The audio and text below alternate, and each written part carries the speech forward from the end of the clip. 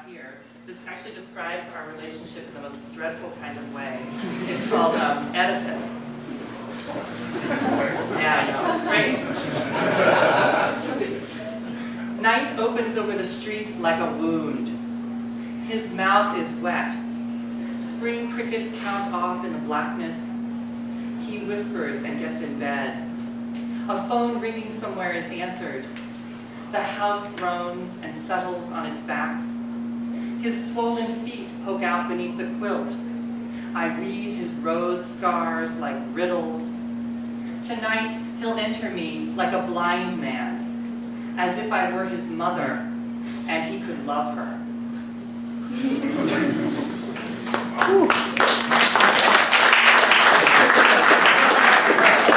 you really don't want to date me, it's terrible. You're going to end up in a book. I mean, honestly, it's really quite frightening.